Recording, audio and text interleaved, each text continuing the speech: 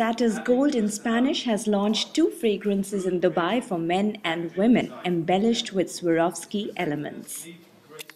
This is gold which not only glitters but also sparkles, because this is made with Swarovski elements. So the perfume itself is very inviting as the packaging.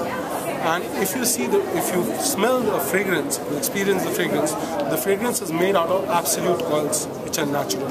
So you don't only smell good, you feel good. The launch event also saw some magic and illusion to create the aura around the perfumes. The French fragrance brand is quite optimistic about the market in spite of many perfume brands already existing in the market.